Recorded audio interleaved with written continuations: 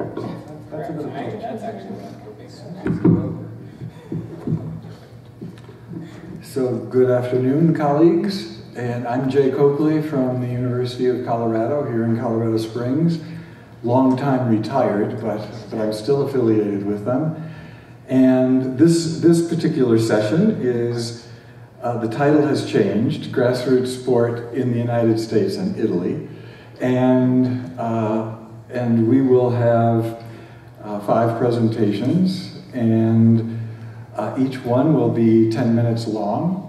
And then we'll have plenty of time for questions and discussion and responses. And I just want to preface our session by saying something related to what some other people have said during the conference. And they have assumed that everybody here loves sport. And they've said that a number of times. And I don't love sport. I have had many experiences in sport through my life. A number of them have been enjoyable. Some of them have not been enjoyable.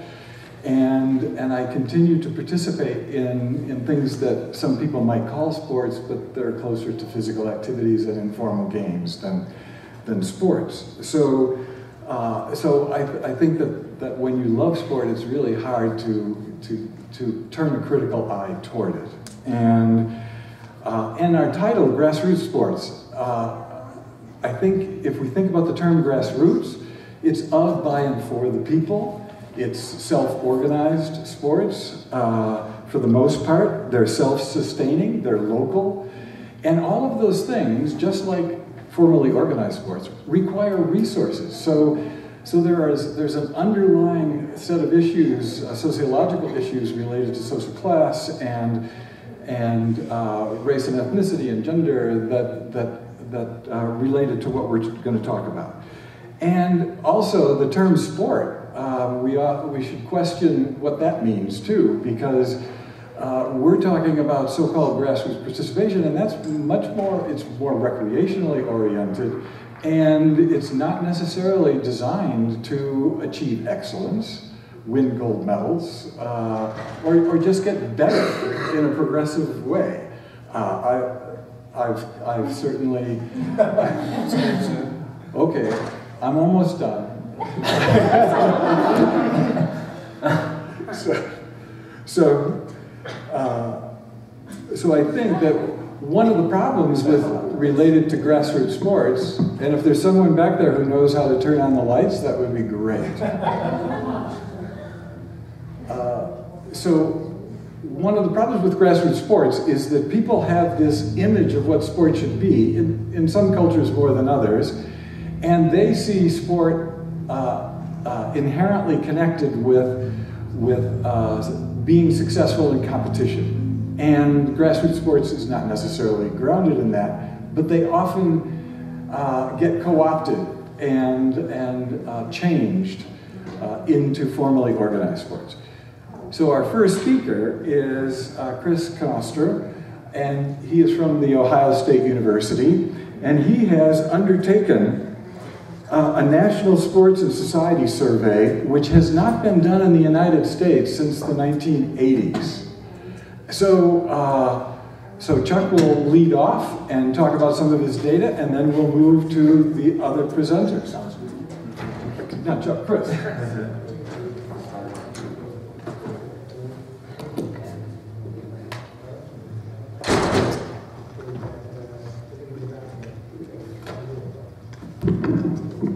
Thank you, Jay. It's an honor and privilege to be here. We'll try to make do without being able to read our notes. It seems like the movie has impinged our ability to see here next door.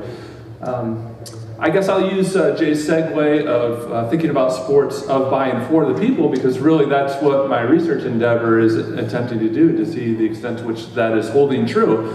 And we don't have great information, as Jay alluded to, about that. So what I'm going to do today is first off talk about the rationale and the usefulness of the National Sport and Society Survey. Secondly, at least introduce you to a number of the projects that we're involved in that use the data. And then finally provide some statistics about how adults and youth are engaging in sports as based in that survey data. So first I need to recognize the generous support provided for this enormous research endeavor by the OSU Sport and Society Initiative, the Center for Human Resource Research, really the survey arm of the university, the College of Arts and Sciences, and literally thousands of people who helped not only test the survey and the quality of the data, but then the actual respondents themselves. First off, in terms of talking about the dynamics of the survey and the usefulness of the survey, a number of things to note. It's this large, multifaceted, comprehensive attempt to get information from 4,000 adults about how they have engaged with sports throughout their lives, and also information from parents of a focal child between the age of 6 to 17 who lived with them as such a child was present. So about 20% of the adult respondents did have a focal child. We have about 800 or so cases of information from that intergenerational connection. Like many surveys, we are disproportionate representation along a few demographic lines. Most notably, it's disproportionately female, white, and from the Midwest. Now, we anticipated some of that, and that's part of the reason why we have such a large sample size, is to cover some of these cells where perhaps we wouldn't be as well represented as we anticipated. Also, I've been engaged and just completed the first round of adult weights to weight the data so that we can provide more accurate estimates of what's going on throughout the U.S. In fact, we have information from people of every state, including the District of Columbia, and so it is indeed a national sample. The focus of the survey and my thinking about it in terms of comprehensive sports information is then on sports involvement, including things like accessibility and interactions, expenditures, ideologies, and a host of dynamics linked to well-being of individuals and society overall. The sample for the survey was drawn from a new population panel from CHRR, again our survey research arm there at the university. As many people have found out, people don't answer their phone even for surveys anymore, so you're lucky to get even a 10% response rate. And this is really the wave of that survey research seems to be going with this population panel. It was a long survey, and people committed a great deal of time and effort not only to create it, but to take it. Over 450 on-screen questions took over an hour to complete on average. Respondents were paid for participating. The target sample of adults were folks ages 21 to 65, throughout the U.S., and then we have 800 or so resident focal kids. Why conduct the NSAS? Well, as I'm preaching to the choir here, but certainly the prominent and pervasiveness of sports, intersections between sports and social issues, as I've advocated and Jay introduced, scarce data, especially in the U.S., on sports involvement patterns and interactions and how they're connected to other areas of life. And there's this opportunity for the survey, but also the Sport and Society Initiative that I'm a part of, to really contribute to research and understanding of how people are involved in sports and why it matters in their lives. So the guiding framework for creating and analyzing the data was first to get better information about essentially what people experience, what they do, and the sorts of things that they think about in regards to sports. To allow for essentially cultural analysis and criticisms, where we view sport settings and sites and interactions as symbolic and revelatory of what goes on in society. And third, considering how the patterns of sports structures, cultures, and interactions work in a society and how they're meaningful and affect folks, with a goal of better understanding and improvement of how we do sports in society. There are many aspects of the NSAS data that are unique. I'll touch on a few of them briefly here in terms of some of the ways to demonstrate its comprehensiveness. We have a host of information about sport accessibility throughout one's lives, about dimensions here. I'm talking about watching and following versus playing sports and in other different dimensions, different organizations of sports involvement. We have some unique information about adults talking about mistreatment experiences in sport, ranging from harassment and bullying and name-calling to more extreme physical and sexual forms of abuse, injury histories in regards to sport involvement, and a host of attitudes and ideologies that are linked to sports involvement, but also sports-related issue. And so the data were intentionally designed and mapped out to get information on the predictors, mechanisms, and effects of sports interactions. In addition to that, uniquely, we have information from 2 generations and retrospective accounts from adults that allows us to do some quasi-longitudinal things with cross-sectional data. So it offers, in regards to studying sports, information about public opinions and attitudes linked to sports, current patterns on the part of adults and youth, life histories of what people have experienced, life course changes if you look at the retrospective accounts of adults and how their life is now different than when they were growing up, and even some evidence about generational changes if you leverage the retrospective accounts of adults and match that up with the contemporary experiences of the focal children. So from my standpoint, I'm particularly focused on the intersections between sports involvement in health and well-being, economic resources, cultural ideologies, and a variety of different social patterns that exist. Here in very small print, we'll give you an idea of the scope and scale of the way that we're using this data. We already have 30 projects up and running from the data, even though it's just recently finished data collection. They include things like patterns of adult and youth involvement in sports, links between sports involvement and health, sports consumption and fandom, and a host of things about public attitudes connected to sports. Now, obviously, I can't do all this myself, and so part of the strategy here, and I've been very gratified with the receptiveness of organizing a host of different collaborators from across 10 different universities and 20 plus collaborators on these projects. And so we're trying to make progress here. And emerging findings largely match up with a lot of things that we anticipated finding, with some nuance in terms of how context matters, in terms of links to health and well-being, inequalities in access, experiences, and attitudes, and the salience of identities, values, and group memberships. To briefly page through a few of the unique dimensions of sports involvement that we're able to get from the data, as well as some nature of some findings.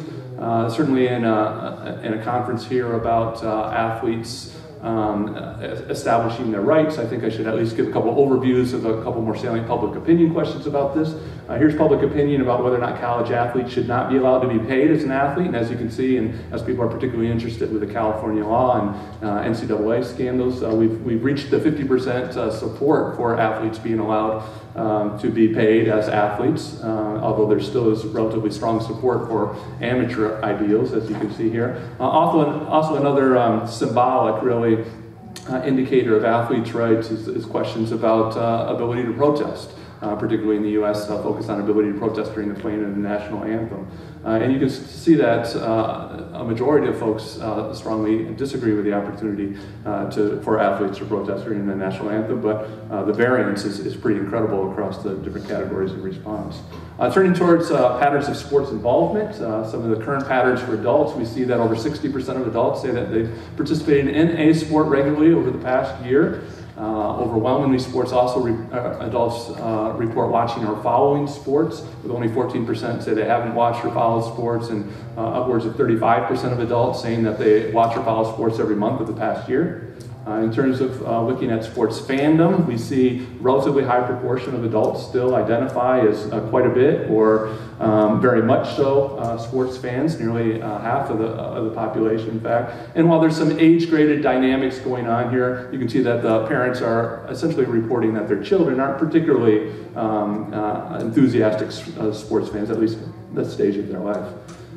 If we look at life histories, also a way to leverage the data from the NSAS, we can see on the left there the pie chart showing that 35% of adults said that they have been mistreated in their sports interactions. Over 40% have been injured through sports interactions, with a quarter of the national population saying they've experienced a serious injury through their sports involvement. Obviously important to investigate in terms of the context of sports. We also have life history information for children's experiences. So this is on the focal children. We can see, alarming to many people, that 30% of youth have never played a sport regularly, and over half of youth have not played organized sports overall, at least at that stage in their life. We also match up information consistent with other research about relatively high rates of dropout. Again, this is age graded, but here we're seeing about 37%, closer to 50% about the older kids of the focal children, but a substantial proportion who drop out do resume playing organized sports. According to their life histories, at least a quarter resume participating in organized sports.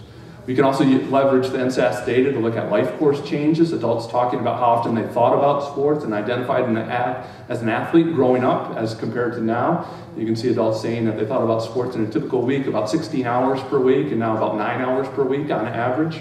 Also a marked change in terms of how adults versus when they were young think of themselves as an athlete. Obviously plays into how the meaning and the commitment of sports change over the life course for most people. In terms of looking at generational changes, finally, a statistic here about sport involvement changes over generations. Again, leveraging the retrospective accounts, we can see the adults say that about 60% of them played organized sports while growing up, yet as I reported now, it looks like about half of kids are not playing organized sports in today's generation. So to wrap up, this is just an opportunity to give you an overview of what we're doing with that Sport and Society survey, the numerous ways that I think it adds to research knowledge and serious social science rigor. Overall, like all research, it does have some weaknesses, but a number of strengths that represent important steps forward. And I encourage you to contact me for further information and collaboration inquiries and use of the data, either due to your personal interests or academic interests, or to write up what's going on in sports and society. Thank you.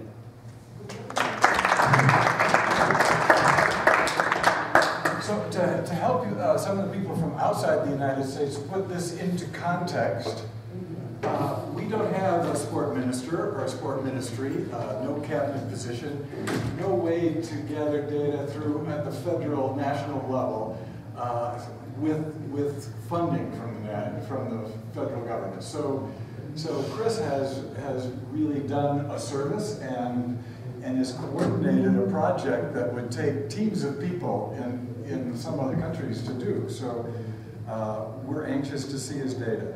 So the second presentation is by Stacy Warner from East Carolina University, and she will be talking about sport as medicine. Stacy. Thank you.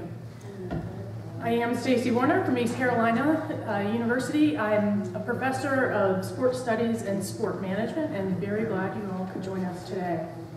So my objectives for this session are for you to critically understand the need and value to challenge the common assumptions of sport, recognize how grounded theory research can inform sport, and finally, what you're probably most interested in is identifying strategies for creating high-quality sport experiences that improve population health. So just a little bit of background. My research started out kind of challenging these 5 common assumptions of sport and these legitimations. Why do we even have sport? And my research over the past decade has really honed in on how sport can be used to build community. I kind of have done that for 10 years and looking to move on to a different one, and I went back to this Challup, his justifications for sport, and I kind of honed in on health. I work within a kinesiology department, and it seemed like a natural fit. What I found is people have assumed that sport promotes health, but we don't really know how and under what conditions sport actually promotes health. Guess what? A review of the literature says that existing theory does not exist on how sport can promote health. That's great for somebody who does grounded theory research. What the research does say is the link between athletes and binge drinking exists. There's a link between athletes suffering eating disorders, reporting higher levels of anxiety, suffering sport and recreational injuries. These are all things not great for our health. Then you look at the information concerning spectator sport, and it doesn't look any better. Spectator sport increases sedentary activities, it competes with time playing sport, it encourages unhealthy eating, and excessive alcohol consumption. If you've ever been to a tailgate at the Ohio State University, you'll know exactly what I'm talking about. So at this point, kind of 2 paths emerge. We can either stop investing in sport and we can say we don't care about it anymore, let's just stop, or we can critically look at it and say, okay, how can we improve sport, and how can it have an impact on population health? Challup, one of my mentors, since I've cited him twice in this presentation, worked with him a long time, stated well over a decade ago, we know very little about the factors that currently inhibit or that could ultimately foster a stronger contribution to health by sport. Identifying those factors could help us build added value into sport that our organizations design and deliver. This is exactly where my research is going, so I was glad you said that. The research question was pretty simple and straightforward. How and under what conditions can sport promote health? For those interested, I used a grounded theory, bottom-up approach, getting data from the participants and seeing what they say. The data collection, I used a recreational setting. I feel very strongly that sport can learn from recreational settings, and while several may argue that this is not a sport, I'll make a good argument that it is, and that sport managers can learn from it. Used observation and interviews as well to collect my data. The group I used is referred to as F3. It's a free peer-led workout group. They get together. As you can see, it started in 2015 with just 5 men. It quickly expanded to over 300 men and provided a great avenue for achieving health benefits. Interestingly enough, the city in which this group resides in has 25% living below the poverty line, and over 70% are considered obese or overweight. So this was kind of a good context to look at. It's working in this context, it could work anywhere. These were my experts who I interviewed, not actually them, but sample. There were 14 men aged 24 to 55, and this was what the data showed, the results. And this was now published as a sport as medicine. You may have all heard of exercise as medicine. My argument is exercise doesn't work. It's not working. We still have an obesity problem. Why isn't sport in the conversation? Berg 2019 pointed out the almost complete absence of the word sport in US public health discourse. If you look at physical activity guidelines, they don't even mention the word sport, up until very recently, actually.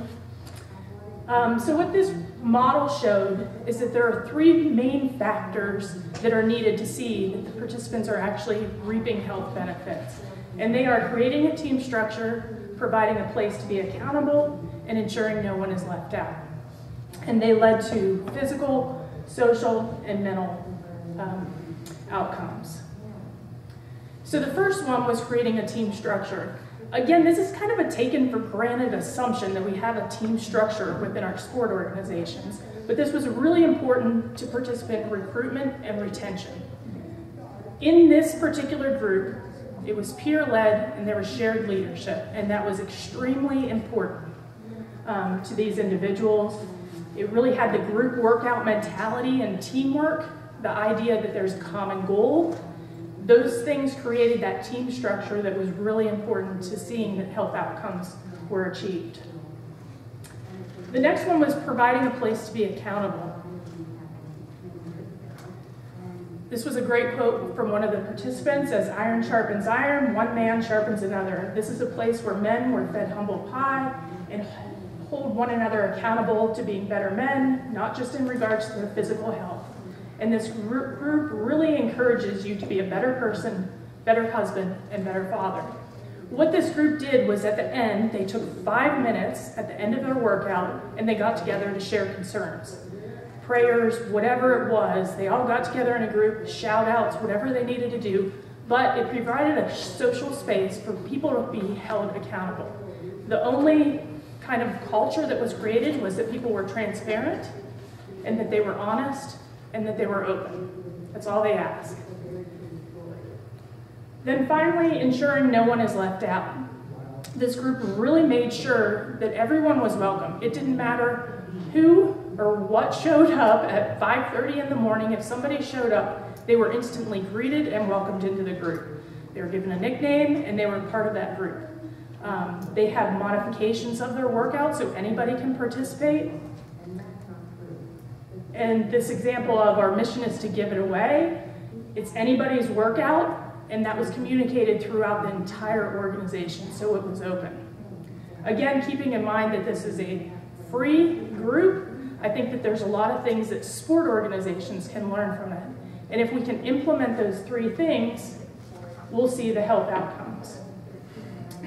Physical health outcomes were obvious. Anytime there's an increase in physical activity, you're going to see some health outcomes.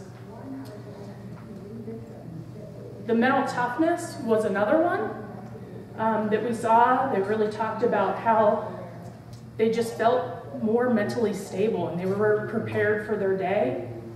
And then the social connections was really relevant for this particular group. A lot of them talked about how men don't necessarily have an outlet to share, and their friends are limited to their wives, friends, husbands, or their old college buddies. It was very uncommon for them to make new connections, and that's really important whenever you're thinking about health benefits and achieving those. So what?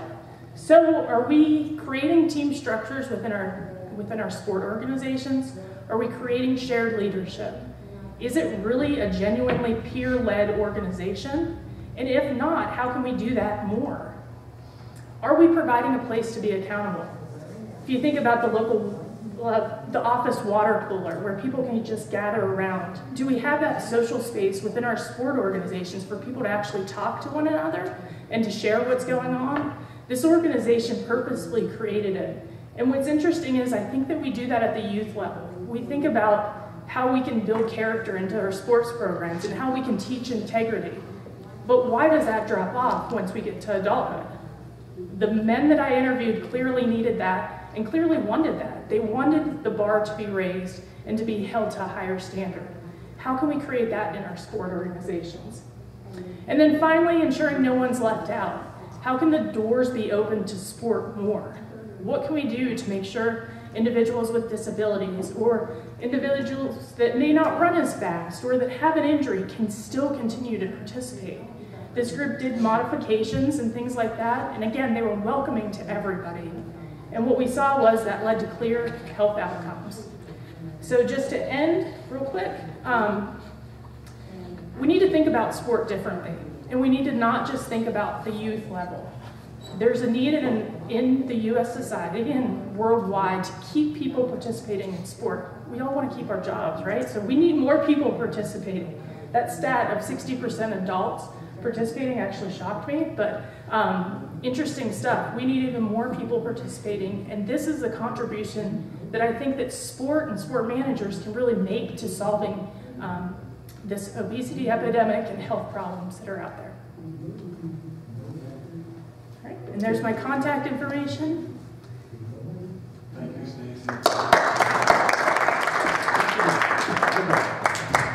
I'm reminded while Stacy was talking that the grassroots sports comes in, I'm not going to say infinite, but a large number of forms, and we know so little about this. I'm a sociologist and been studying sports for 45 years, and most of our research goes on the formally organized sport programs, and we don't know much about what I call people sports, sports that have been created by for the people. And as Stacy has pointed out, this is one particular example, and we probably can't make a lot of generalizations from this particular example to other kinds of grassroots participation.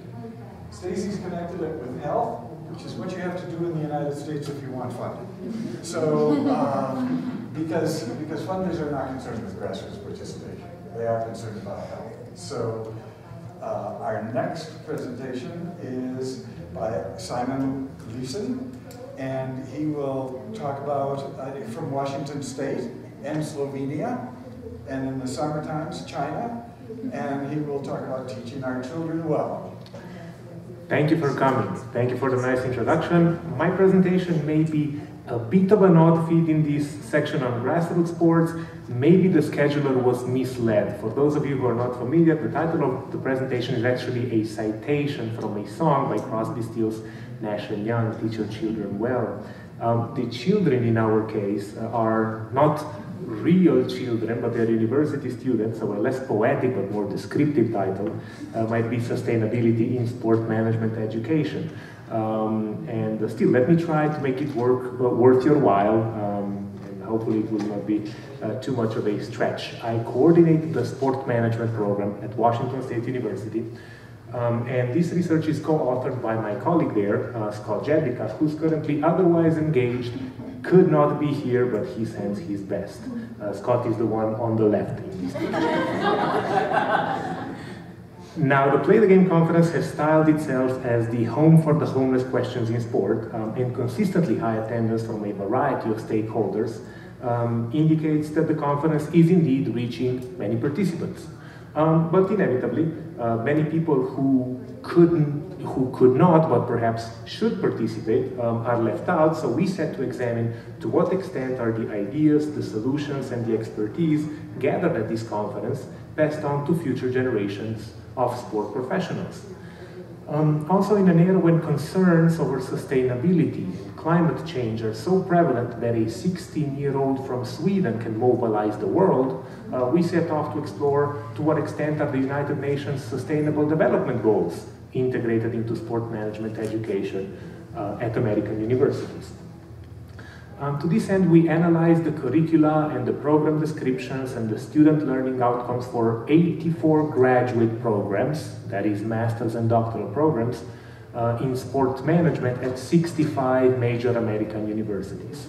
And so let me skip the methodological intricacies and rather present some main findings. If anyone is interested in the methodological intricacies, we can obviously come back to it later. The greatest likelihood of finding content related to Play the Game's goals is to look into courses in sport sociology and sport ethics, which appeared at 39 of the universities which we examined, so that is about 60% of the universities we examined. These courses often introduce students to concepts such as equality, the role and the importance of youth sport, good governance and ethics, of course, and depending on the course textbook, and the instructor's inclination, they may also touch on the causes of poverty, on the causes of uneven access to participation opportunities, which has also been a Play the Game priority over the past multiple editions. And again, still depending on the textbook and on the instructor, these courses may also touch on sport as a vehicle for education, sport to promote development and peace, to foster democracy and freedom of expression, and more. However, it seems as if the topics that are most likely to capture student interest are the topics perpetuated by mass media. The American women's soccer national team's demands for equal pay, for instance, or Colin Kaepernick's protest of the American flag and the responses of various stakeholders to it. As well as some other topics which, coincidentally, Chris actually mentioned in his presentation earlier in the context of public opinion polling.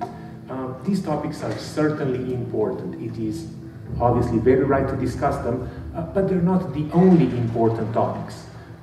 The discussion of Nike's award-winning 2-minute commercial with one of the company's primary target audiences, which are university students, in university classrooms is perhaps a triumph for the advertising industry, more than for education or for sport.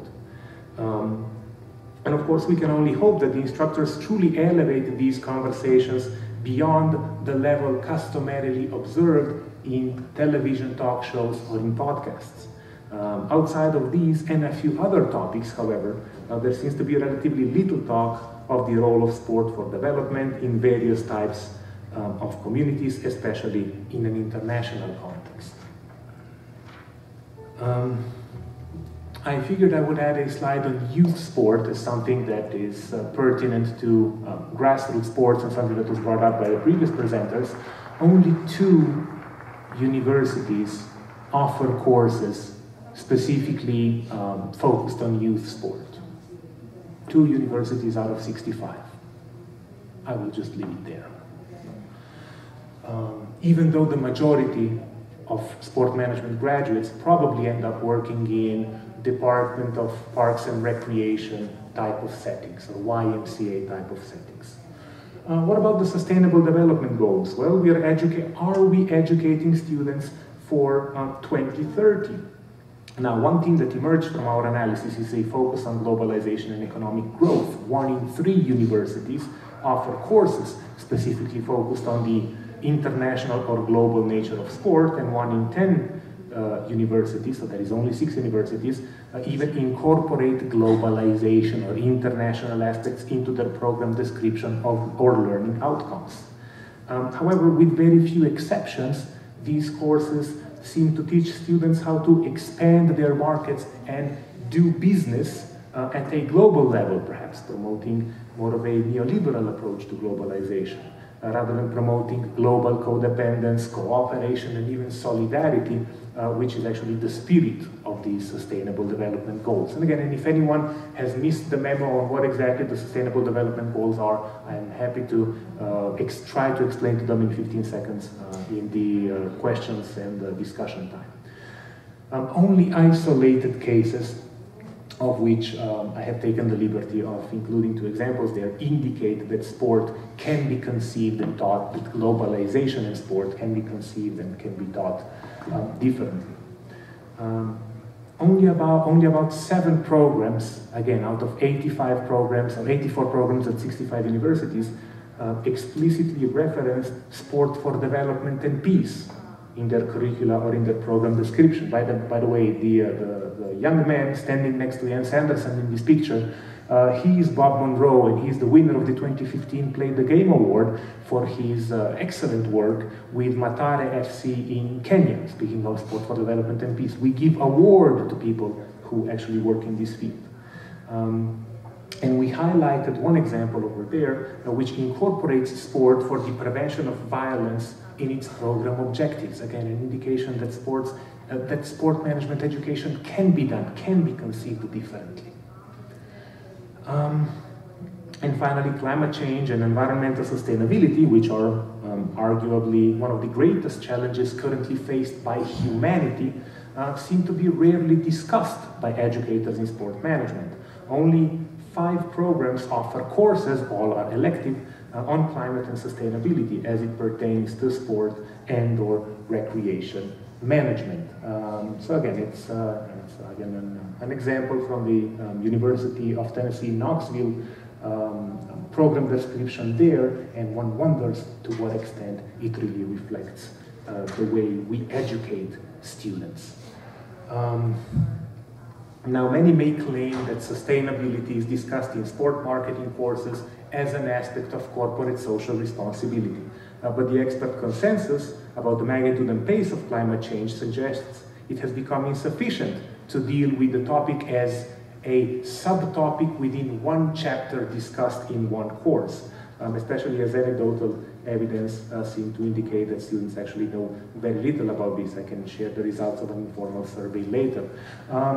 I included a quote by Madeline, I included an observation by Madeline Orr there, and according to her, sustainability, or I guess within the spirit of her comment, sustainability should either be covered across most courses in a curriculum or simply be allocated a standalone course. It would not hurt if it would be a core one. And paradoxically, this seems to be an aspect where the industry, where practitioners seem to be ahead of education. Olympic hosts have been developing sustainability plans for over 20 years.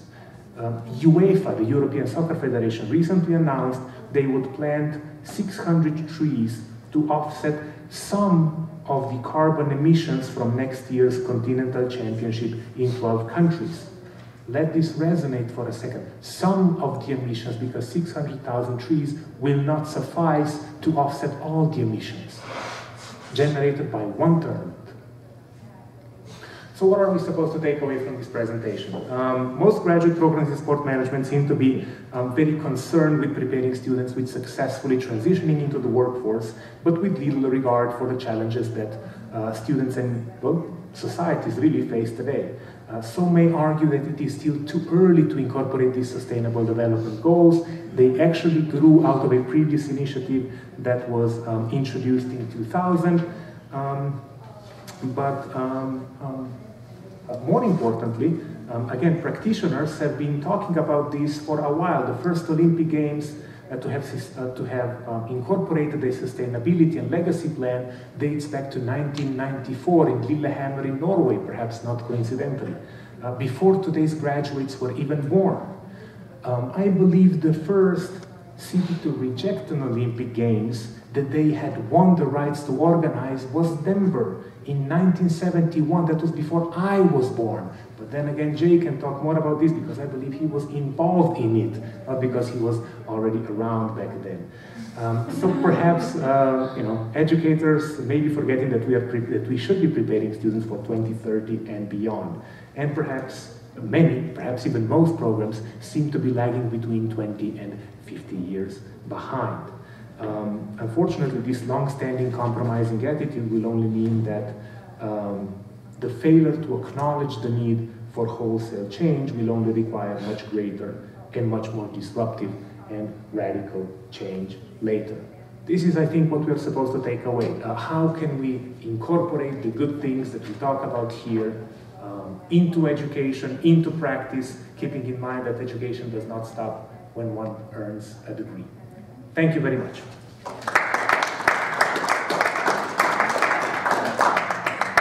Thank you so much. I doubt that anybody who's teaching in sport management has ever had a student come up to them and say, I'm in sport management because I want to get into grassroots sports. So, and that's part of the point that I think is underlying our discussion here, is that grassroots sports has really been marginalized, just like intramurals have been marginalized in U.S. high schools and in many universities. So they're afterthoughts, they're side activities. They're not the focus of things. So Simone raises those issues. So our next presentation is by Manuela Gamba and Niki Mandolesi from Italy. They're secondary school teachers, yes. And they have come here on their own dime, we say in the United States. They had no external funding, but they're here to meet people, to talk about creative ideas related to involvement in grassroots participation. So take advantage of them after this session and pick their brains about what they're doing. So I turn it over to you. Thank you for this meeting and to play the game, to invite us for this opportunity. I want to say good afternoon to all of you, and as Jay say, we are coming from Italy. I introduce a little one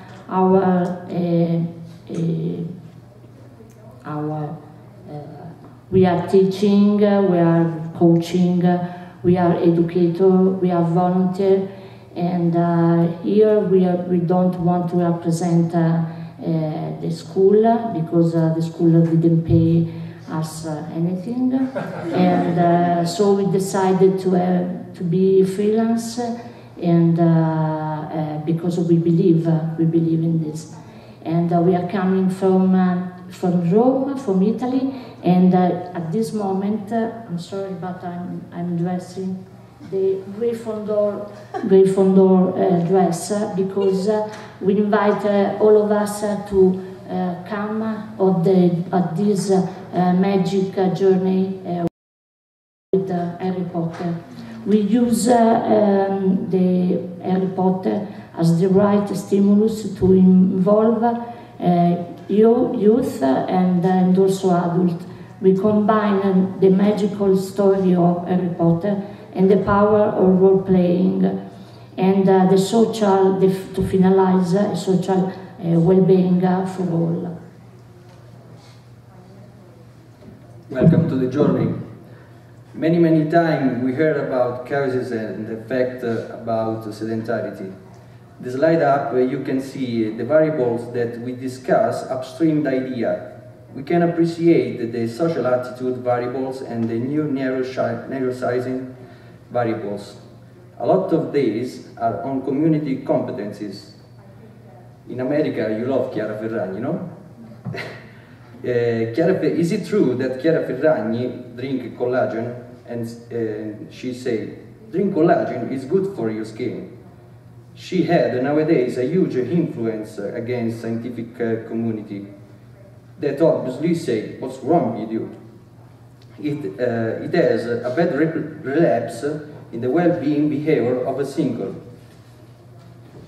The effects are multiple: metabolic and psychological diseases, own lifestyle diseases, also between the social relationship. Physical activity becomes primary to change bad eating habits, to improve self-esteem, to build a lifestyle linked to the well-being. Also, it is essential for improving cognitive function in development age. Play the game is the way which represents the right stimulus to involve in a voluntary engine up of well-being, and will become good behaviors against sedentary in adulthood. We are Italian. We are maybe one of the most creative culture in the world. Thinking about art during different periods in history, the moda, and the mafia also. I said mafia, I do. Yes, because creativity is the lifestyle, it is the life skill essential in the problem solving. We haven't time to spend telling about the single activities, but the genetics don't lie. A lot of fun to spend playing the game, but we are field scientists, and our job is linked the practice to the knowledge. These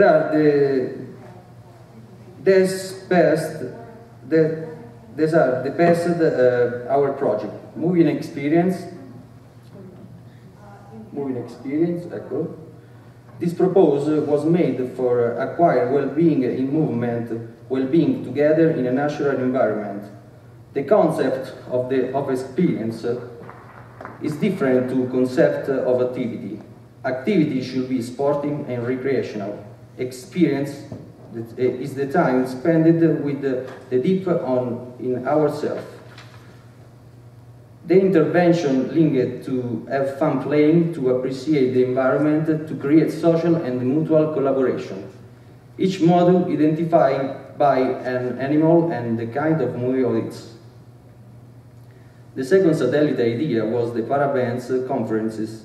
After the Olympic Games in Rio, we proposed some intervention in some schools linking to the concept of the Olympic spirits, sports and living value, the concept of volunteers, what mean in Italy to be Paralympic and not VIP as Federica Pellegrini or Cristiano Ronaldo. All motivated thanks to the Brazilian music. We proposed at school 3 years of project. After moving in experience, today I will introduce what we did on new in this year. I'm introducing Harry Potter and the role-play game. We transformed the concept for experience in shared experience to work with the entire single class. The importance was to share the idea with the other professor. The introduction of psychologics helping the discussions, the multiple purposes of the role-playing game, the right stimulation given thanks Harry Potter and his symbol. I took no large-scale data, but the analysis of a random class for try to explain some important focuses about physical activity and well-being work. This is an example class of a professional institute with a sportive curvature. If you look at the graphic, you can observe something wrong yet. The classes is composed by diversities, including disabilities, learning disabilities, disadvantaged family situation, adopted, and LACYP. I mean, the first focus is on diversity. My friend, Professor Hagrid, say, unity is strength, diversity is strength, diversity is normality. I would move the attention to one of the fundamentals of the education and health, the protocol modality. Obviously, it is wrong at the origin. Diversity is the truth of each of us. The magic Julio Velasco put the idea to work on single to create a group identity on the top of his work. That's why we choose the sociogram of Moreno to start the analysis.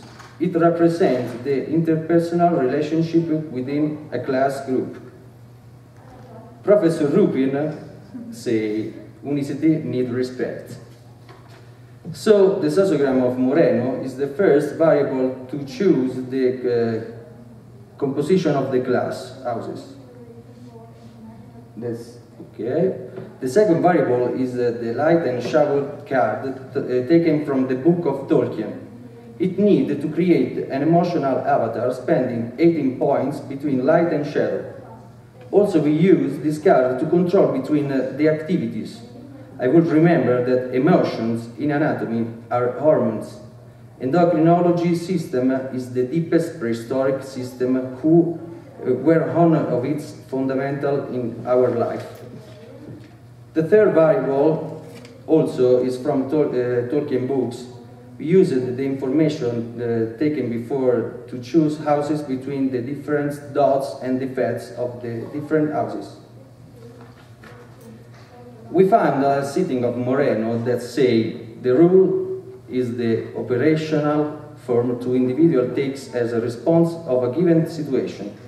We consider the role-playing game an holistic model that combines acquisition of relational skills and the image of ourselves. So, the experience we talked before can move body, mind, emotions, and group lived. Professor McGranik say, to know how to be, knowing how to do. Finally, social and individual objectives can be achieved. The sixth experience following this model is, for first, movie watching and relative cineforum. Second, the particularity of this model was that we proposed creative games inspired to the different stories of the first 4 movies of Harry Potter and their relative symbols. Third, circle time strengthened that thanks to the team of psychologists. Fourth, a questionnaire and healing potion to recover absent and unwells. Each experience involves the acquisition of points for commitment, participation, creativity, and skills. Malus are recorded with the healing potion. Also, points are removed for unjustified absent or disciplinary notes. The treasure is made of the sum of points achieved thanks to the participation of the components of the house. It means that we create a sense of belonging, educationally positive against the dropout school.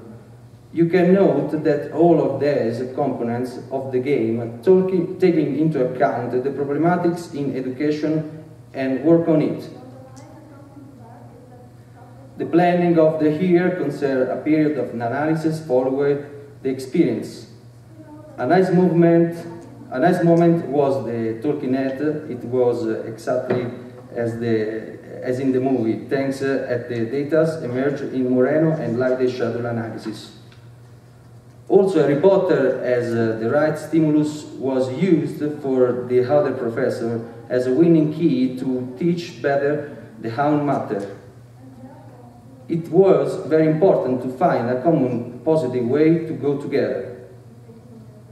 At the end of the project, we verified improvement in participation, motivational values, deep friendliness, listening and attention skills, relationship between students and professors, surfacing silent students and positive leaders, resides the class climate, generate significance for build the right reality, inclusion, the diversity, sociality, and collaboration sense. And Peter, remember me that also we improved the effect of sedentarity we talked before.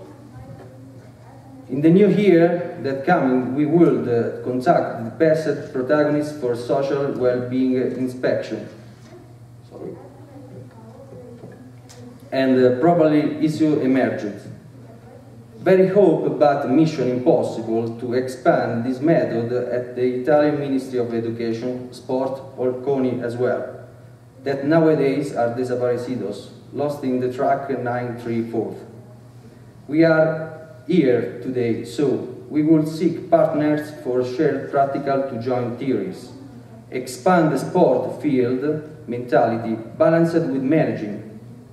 Also, we contact more human resources because this mentality needs attention.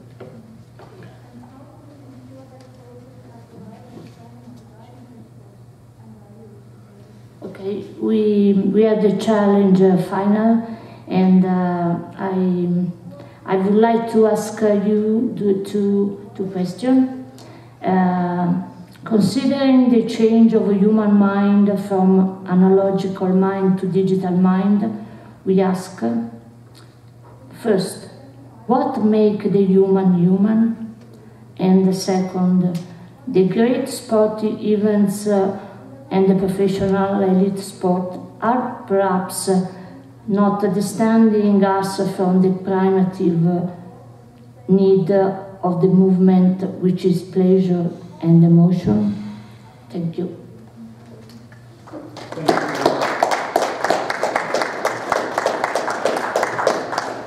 So I like the way that ended on pleasure and emotion, and that's one of the things that we forget in a lot of our research. And Manuela and Niki have identified a key aspect of grassroots sports, and that is play and imagination. And too often in our societies, post-industrial societies, play is seen as a waste of valuable time, and even among children. So we have to organize things, and grassroots is trying to pull that back and incorporate play and imagination into activities of people of all ages. So our last participation is by Thomas Aicher, who is at the University of Colorado in Colorado Springs, and he will be talking about welcomeness in sport. Obviously, welcomeness is a key prerequisite for participating in just about anything. So Thomas will talk about how it's related to sport. Great. Thank you so much, Jay.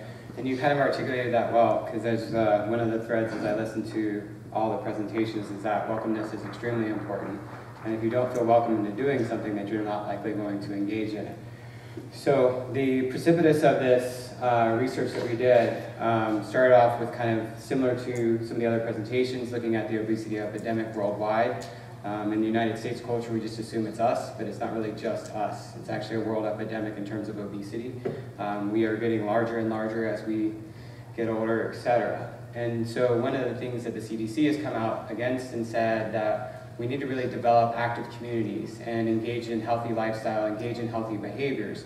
And as in Stacy's presentation, what she mentioned is that typically what we look at is commercialized sport rather than sport for free, sport for engagement, sport for development, or some of the other aspects. So it's very important that we also think about not just commercialized sport, but how we can engage in sport more broadly to achieve the health outcomes that we hope for. The last part there is that as we age, we also change our sport behaviors.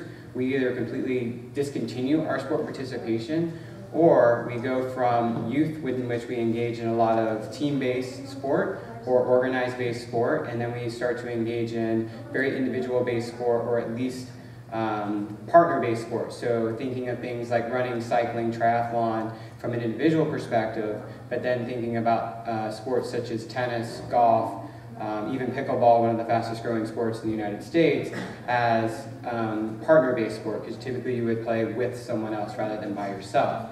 However, what we don't really talk about in this research is what does that mean from a race perspective, and how does race play into our access to sport and how we understand sport and how we consume sport. We know from all of the research out there that there's tremendous disparities in participatory behaviors of sport, as well as health disparities and outcomes related to lack of participation in sport, or at least lack of active lifestyle. So that leads us to the purpose of this study, which is to look at racial differences in perceived welcomeness and self-efficacy to participate in sports. And I'll define both of those for you and then go through the data that we collected. So the first thing is welcomeness, and welcomeness is exactly what the word sounds like in a lot of ways. It's just going to a place in where you feel as if you belong, so you feel connected to that. Within sport, in terms of the racialization of sport, we find that there are three aspects that delimit that welcomeness among different populations. The first of which is discrimination. So discrimination is where you're not allowed access to the sport simply based on your race. This sounds like a very dated reference. However, there are still lots of research that articulates where people aren't allowed access to a sport, or even within that sport, they are put into certain positions based on their race or other characteristics. The second one is the institutionalization of it. There are some initiatives, such as the MLB's RBI initiative, where they're trying to counterbalance the institutionalization of sport. So what that means is that if you live in an inner city culture, it's less likely you have access to participate in baseball, because through institutionalized norms, they've moved those parks and recs out into suburban neighborhoods where it's more apt that people would actually engage in a sport such as baseball, whereas if you're in an urban community, you may find more basketball hoops and hardtop courts, etc. So that's the institutionalization that leads us to certain sports. And then the last one is socialization into sport. And some of my other research is actually into running and endurance participation in particular. And we looked at African American runners and some of the reasons of why they don't engage in that. Because clearly Africans can run well. They win all of the marathons, including just finished under 2 hours. So it's a sport that they do engage in. However, through our data and collection, we found that their familial socialization into sport is actually, if they do get into the sport of running, it tends to be 800 and less, not 800 meters and more. So they want them to be sprinters because that's the flashy, showy, etc. sport, and that's why they want to engage in it, as opposed to endurance sport in itself. So there has been some work in this area of welcomeness, and I apologize for the long list of sports here, and there's another page as well. So Philip and Shanu are the two people who started this line of research, and as you'll see, it's very dated. It's 20 years old at this point. But it does kind of fit along with some of our stereotypes around certain sports, etc. So the second set gets to the early 2000s. So this is the last set. So Shanu, Floyd, and Perry were the last ones to look at it. And these were more leisure-based. So while there are sports within their data, it wasn't all about just sports. So we're highlighting all of the things that were different in terms of what people felt welcome to participate in. So all of these studies just looked at welcomeness and did not include self-efficacy. So self-efficacy is an individual's belief in their capacity to execute behaviors necessary to participate in that sport. So what that simply means is, how confident are you to be able to do it? And the way that we learn this confidence is through practice, through access, through participatory behaviors, etc. So the more you engage in an activity, the more you learn about the activity, the more confident you are going to be able to in performing that activity. And what we'll find in a second is that becomes important in terms of our grassroots participation, because we'll see that there is a discrepancy between the two. So we will find that people are confident, but they're not very welcome. So what we did in terms of this data collection, we looked at, we've collected over a 5-year period, 2 different data sets. And we only measured 4 universities within the United States. And we measured their perceived welcomeness, their perceived self-efficacy in 14 different sports. And they were the most popular sports sanctioned by the National Federation of High School Athletics. And then the last part we asked was demographics. So our universities were located Southeast, Midwest, Northeast, and Southwest. You can see the male-female breakdown was pretty good. And important to our data collection, almost everyone actually played a sport.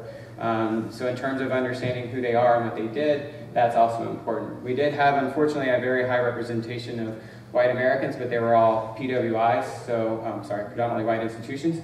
So that's why we have an overrepresentation of that. So, getting into the perceived welcomeness. I tried to figure out 1,000 ways to make this graphically or visually appealing and understandable and digestible. So simply what you can see is that blue is the white respondents, orange is the African American respondents, and gray would be the Hispanic Latino respondents.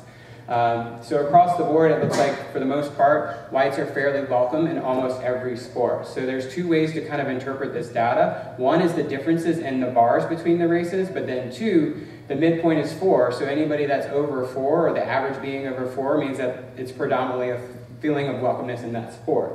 So again, white Americans in the United States tend to be very welcome, but if you look at other sports, gymnastics, lacrosse, swimming, and field hockey, as well as cross country, Latinos are much far below, right? In terms of African Americans, basketball, football were the ones where they perceived the most welcomeness, as well as track and field, but not as high on cross country compared to track and field, so that gets into the discrepancy of short distance versus long distance. So then the second thing we asked, and this is really interesting within the data, is how confident are you in playing these sports or participating in these sports? So we see a big increase in everybody's self-confidence to be able to participate. So we know that there's at least a willingness and a confidence to participate. However, they're not as welcome to participate, which becomes important. So what does that mean for our grassroots sport organizations? When we think about this, we need to start to concentrate on creating welcoming environments. And we need to start to understand different cultures and different people who come from different aspects and different organizations. And I don't want to pick on Stacy's organization. I didn't see any demographic data, but the photos that she showed was predominantly white men.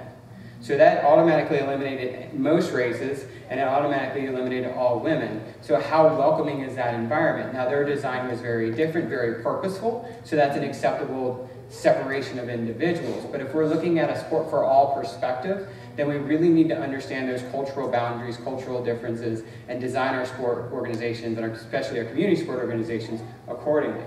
And that also leads to the second point, which is what sport you choose is very important.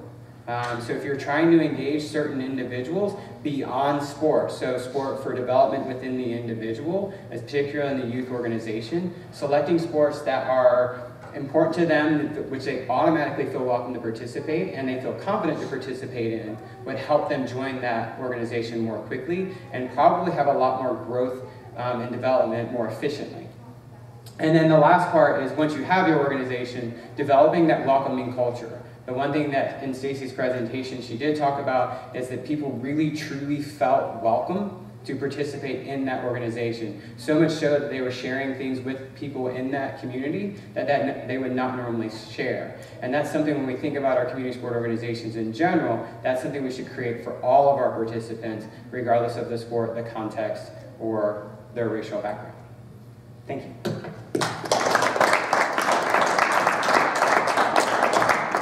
So thanks, Tom. And the things that Thomas is talking about are going to be increasingly important as global migration continues around the world, and as stereotypes get formed in connection with that migration. Now, the U.S. has a unique history, as all countries do, when it comes to racial and ethnic stereotypes.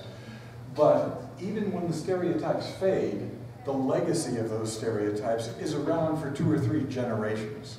So, and that affects a sense of welcomeness in any sector, but in grassroots sports, especially being informally organized, is very important. So now we have time for questions, and just being familiar with sport organizations around the world, there's not an organization that I know of that's not interested in grassroots participation. And that's because they want a bigger pool of potential high-performance athletes who will become high performance, and they also want people watching the television so that their ratings go up. But there are other reasons for grassroots participation. So any questions are welcome. We can direct them to the panelists, specific panelists, if you wish. Sure, Jay, thanks.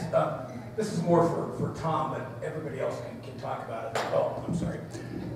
Dave Ridpath from Ohio University. This is more for Tommy, as I always forget. I think what's interesting looking at your graphics is, I guess it's more of a statement, Tommy, but not really a question. I want to see if you agree, or maybe this is another way you could go. But even at HBCUs, and for those of you that are unfamiliar, that's historically black colleges and universities, some of those sports that are up there at the HBCUs are played by predominantly white athletes at an HBCU.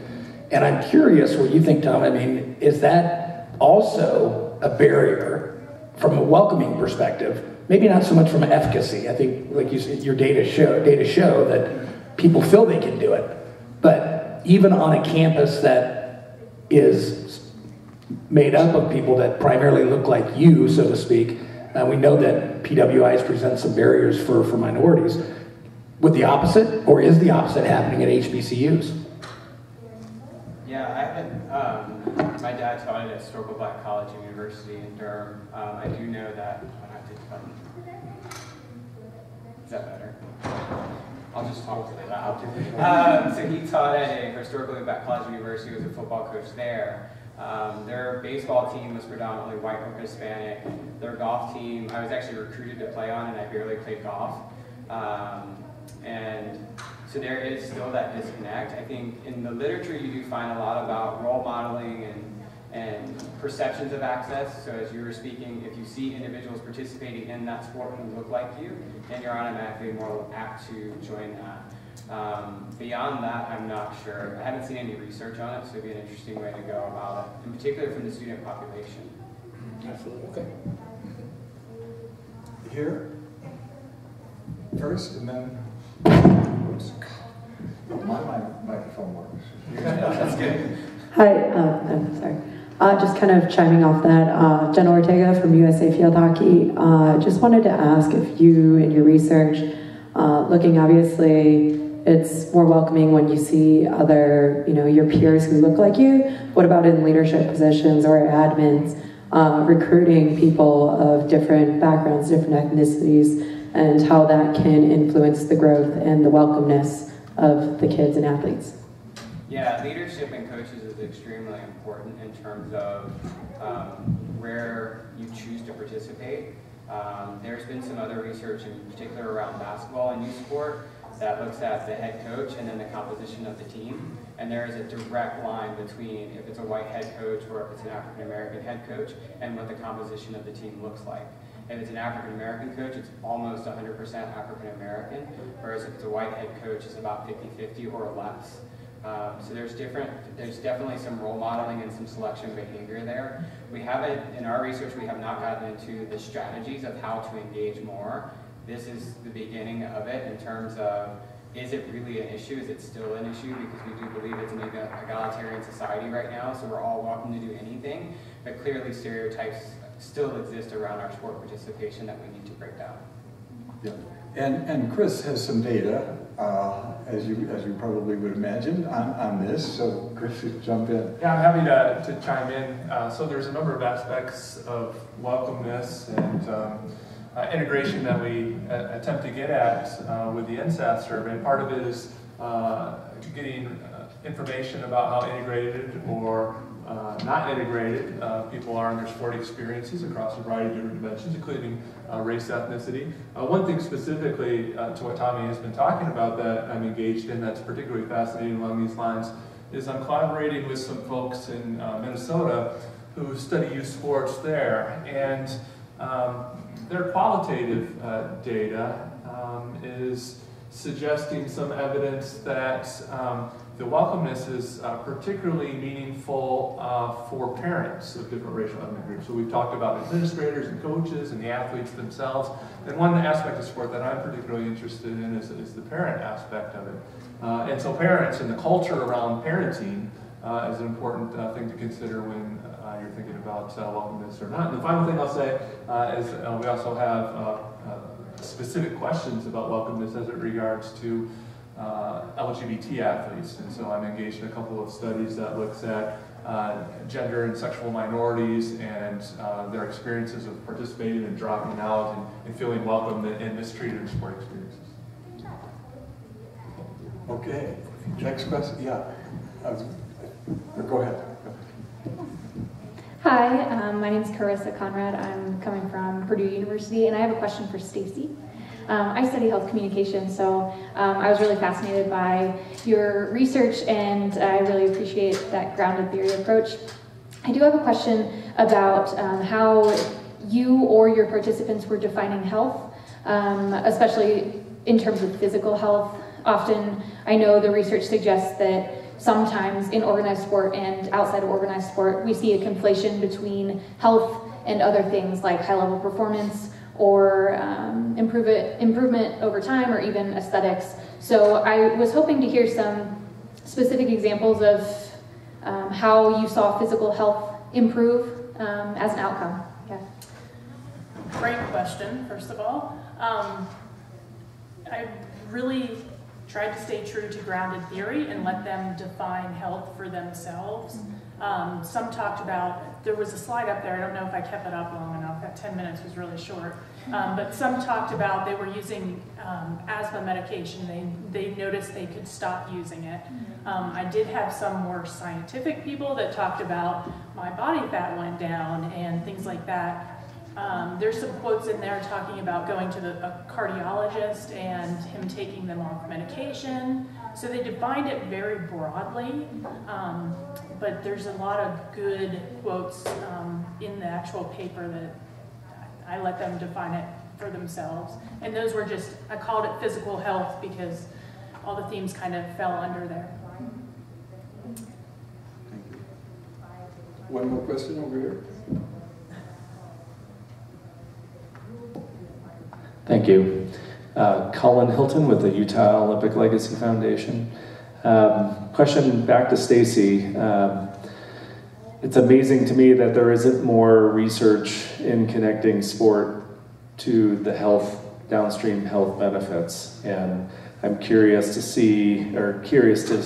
hear if you are seeing a tipping point. Are we there? Because as Jay astutely put, we see it in donors who will help in grassroots sports programming because of the perceived health benefits, but if there isn't those research studies and those type of statistics, that hurts the cause. So I'm curious to see if you see a trend changing here in the United States of more research in universities and others getting the funding to be able to do that. I hope so. Another great question. The last thing I saw, and maybe Jay can help me out with this, but there was just a youth sports survey. Are you familiar with that?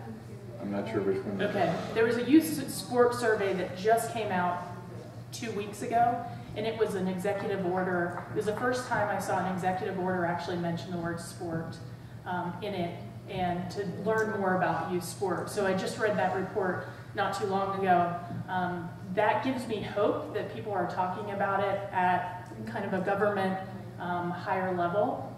So I think there's promise out there. I think the more that we can connect sport to health, the better off we'll be, the more credibility, but we have a lot of barriers to overcome. We have the injuries, we have the concussions, we have the doping, we have all of that.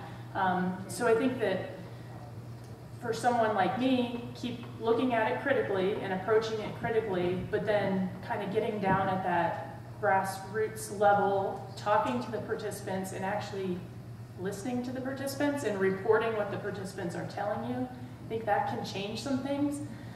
I don't know that we're at a tipping point yet, but hopefully we'll be there soon. I don't know. Yeah, we're really dealing with kind of a neoliberal approach to individual health, and the fact that a lot of people are interested in funding the research on the connection between sport and health, because if sport makes you healthy or physical movement makes you healthy, then you're responsible for your health, and and we won't have as many healthcare problems in terms of sustainability. And also the politics of research here are really important. You know, Coca-Cola did one of the major studies on the connection between sport and health because they didn't want a connection between drinking sugary drinks and health. So they said if you participate enough in sport, then you can drink all the Coke you want. And the person who did that, University of Colorado at Boulder, now no longer has a job. But there's research like that going on, and so we've got to be skeptical about some of the research related to the area that Stacy's talking about. I did want to ask a question to Niki and Manuela about how they've dealt with welcomeness issues, inclusion issues, diversity issues in Italy. Is that something that you've thought about? We feel like the place we are not to be here, because you're talking a lot about research and observations, and that's the way. In Italy, we live a pretty different, opposite situation, and the work on the singles are affiliated from the single professor, from the single coach, but the poverty in Italy changed the mentality, no? We cannot share. We think about our garden and we defend it. So it is only work with love, no? We have to believe. We want to believe, and we start to annoying about that. It's very hard. It's very hard, and also the childhood, the adolescents feel it, because adults are more or less building, no? But the youth feel a lot. So it's very, very hard to make practice about it. But we want to use this research from you, from the US and from all over the world to put in practice it. And we need creativity for that. Hopefully we can help you out over time. I hope so, very much. So, I'd like, is there another question? Okay. Hey, Jason Lupo, Full Armor Sports. We're a local grassroots organization here in Colorado Springs. I actually graduated from UCCS with a degree in sport management and sport conditioning, and then found a passion in youth sports, so went on to Clemson to get a master's in youth development leadership. And so my question is kind of towards Stacy. You briefly mentioned nicknames in your presentation, and then Niki and Manuela mentioned breaking their kids into houses per se. Not super familiar with Harry Potter, but there seems to be this growing trend of the programs that are really successful are allowing people to put their identity within the programs. I think we see that in CrossFit, we see that in certain sports programs. Have you found anything that shows that there's a link between retention and forming that identity within the group? And is that something that we need to look for in building grassroots programs, and not just these programs that drop your kids off, play the sport, and leave? Do we really need to focus on building community within our programs for them to be successful in grassroots sports? Yes, absolutely. My previous research was really on sport and sense of community, and there was direct relationships to that and participant retention. If people feel like they're a part of a community, it relates a lot to what Tommy talked about, that welcomeness. They're probably conceptual cousins, sense of community and welcomeness. There's a direct relationship to participant retention. And yeah, I've got a decade's worth of research that that kind of looks at sense of community kind of being that that element that if we can put that in our sports systems, they'll be better off. Maybe I'll jump in here too, since I didn't get to weigh in on the health question and angle, because I think there's some connections to be made. First off, in my sense of NIH and a number of other primary sources of funding for health research, and a number of folks from the medical profession overall, is the study of sport is viewed as serious science largely. Oftentimes, if you're looking at health benefits, the focus tends now to be on physical activity, which is certainly important, and we're finding pretty consistent effects of physical activity. But using accelerometers or being able to do body measurements and the like is oftentimes not practical for studying sports at a large scale. So the challenge then becomes to look at the connections between how we do sports and how we promote sport with how it's matched up to physical activity. And of course, getting the evidence and research about the type of sport and the commitments of sports, the welcomeness and attachment and cultures around sports, are important steps in order to make those links, because, undoubtedly, whether you're active or not active in your sport participation or not involved in sports overall, whether you're watching and following sports or out participating, those are all linked to physical activity and health. We just need to have a better understanding of those processes and those effects. And much, go ahead. So I guess I got a follow-up question to that. So with the United States and Parks and Rec sports being very prevalent in the YMCA, and programs like that where they're run by city organizations that might not be able to build that same sense of community, are we looking at sport, especially in the United States, from the wrong perspective as to where and who should be running these grassroots programs? Should they go back to the nonprofit, public-private side? I mean, what area is it that's doing this right? And should we rely on government organizations to necessarily provide those grassroots sports programs if they can't necessarily do the same thing in terms of building community?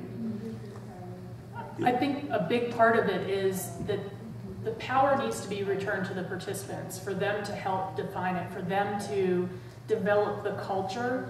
And I think with organized sport and the professionalization and the commercialization of sport, we're moving more and more away from that. The more we can return control to the participants, I think the better off we'll be. Yeah, and we have to take into account the context within which that occurs. When you turn things over to the participants and you have no public support in the provision of spaces and good public transportation to get to and from, maybe childcare associated with your involvement in a grassroots sport, then what happens is, and we're living in the land of privatization here, what happens is that over time, diversity goes down, inclusion goes down, and things get socioeconomically segregated, they get racially and ethnically segregated, and oftentimes gender segregated. So those are issues that really have strong policy and governmental implications. So, and also when it comes to participation in grassroots sports, I'll return to Manuela and Niki's presentation.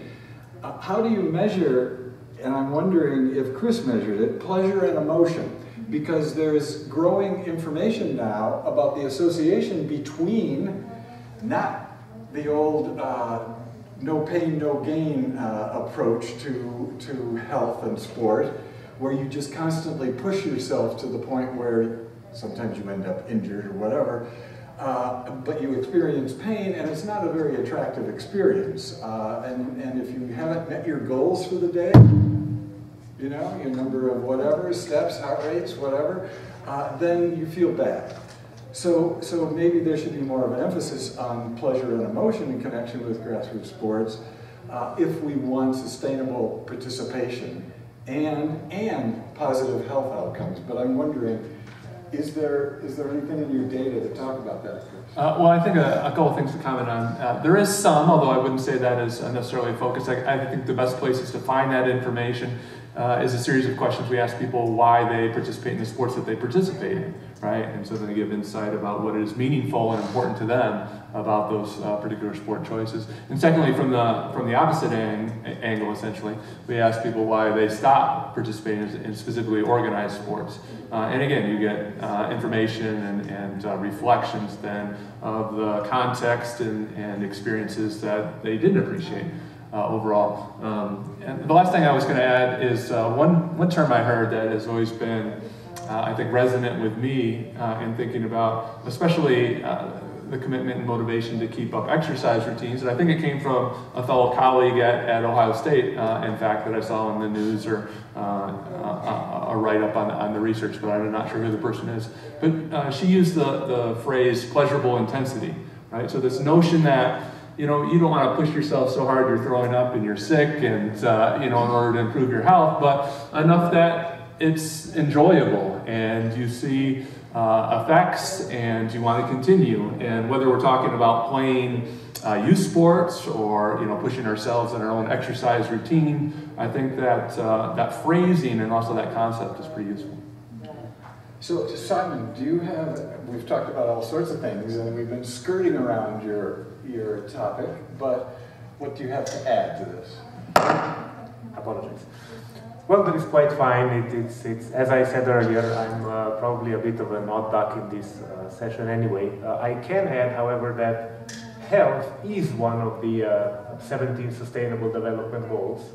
And as I was contemplating this, again, going back to numbers, only 4 universities bother to currently offer graduate courses that are in some way related to health, even though 16 of the degrees, of the 84 degrees, have not necessarily either health or recreation incorporated in them.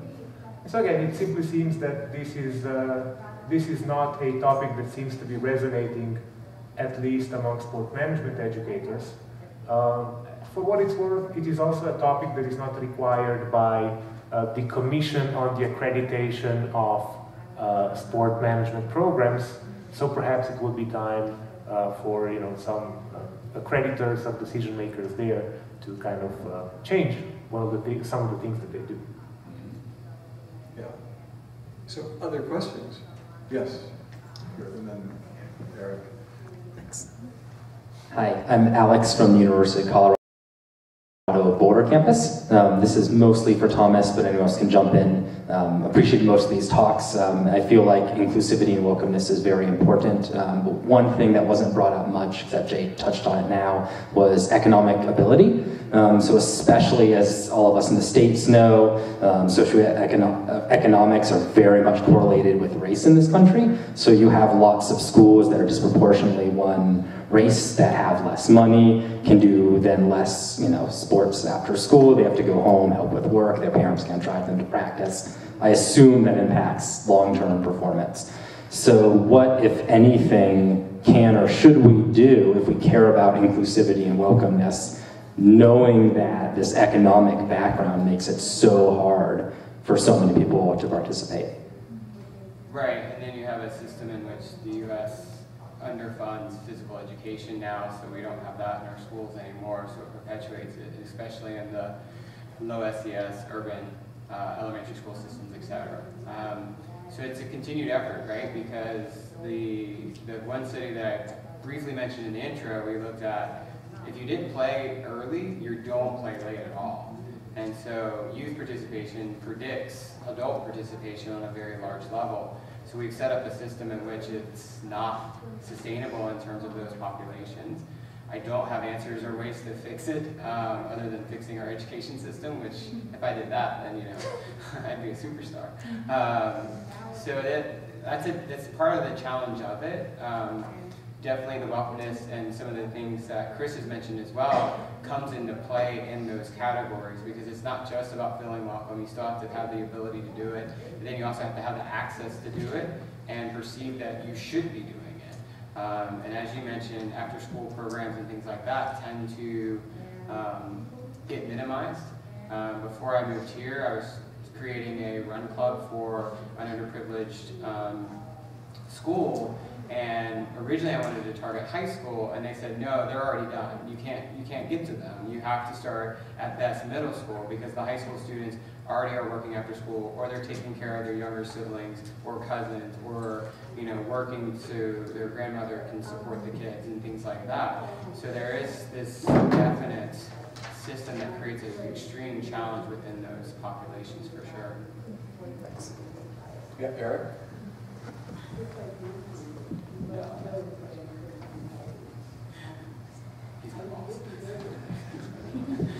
Hi, Eric Olson, University of Colorado Springs. This is for Tommy.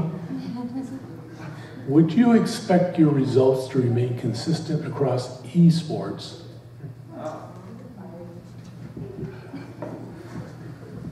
That's an interesting question. I don't know esports well enough. I still don't understand it, but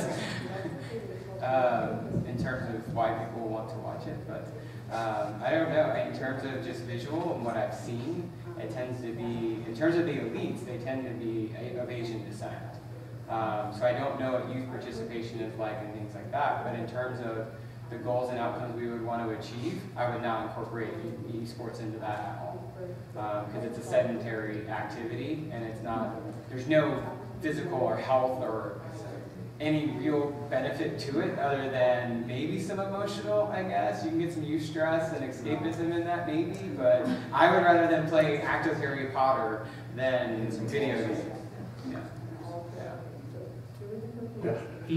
So esports, obviously, at the competitive level, the esport competitions are male-dominated. There's a large component in the United States of Asian American participants. Globally, right, not Asian American, but Asian participants, and globally, South Korea is the leader in terms of esport participation. But video gaming generally is half women, half men. And the problem is that the people who have designed those games have designed them with young men in mind, and we don't have games that have come out of values and experiences that a lot of girls and young women grow up with. But those games are now starting to be created because universities in the UK are offering majors now in esports, and part of that major is related to designing games and designing the music for the games and character appearance for the games and so on. So there are plenty of ways to be inclusive when it comes to video gaming in general. Esports, I think we're going to have to be much more intentional to get any kind of equal representation across various demographic groups and national groups there. Esports also is highly socioeconomic dependent. So you need, for the actual esport games, you need access to some heavy duty equipment. Yeah. That was great. That was absolutely spot on. Yeah. So if there are no more questions, I thank you for attending, and certainly our panelists will be around if you want to ask them more about what they're doing. Thank you very much.